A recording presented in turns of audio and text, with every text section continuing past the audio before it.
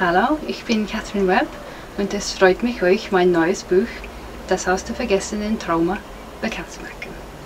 I'm sitting here in a very sunny garden at my house near Bath in England, a rare sunny day this summer, to tell you about my new book.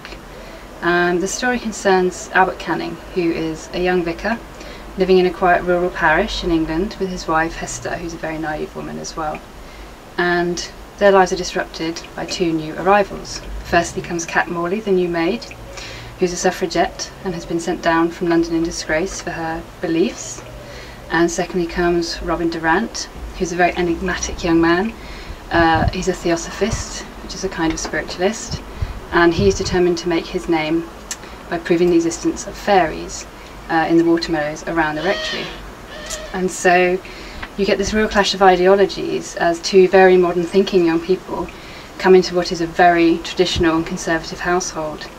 And over the course of the long hot summer of 1911, these four residents at the rectory experience an escalation of emotions like lust and ambition and passion and jealousy, which eventually boils over into violence.